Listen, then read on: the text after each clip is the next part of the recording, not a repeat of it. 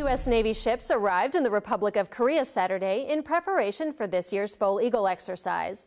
Leading up to the exercise, ship's crews worked with the South Korean Navy in community outreach activities and rehearsed upcoming training evolutions. Foal Eagle is an annual exercise based on realistic training scenarios in the field and on the water.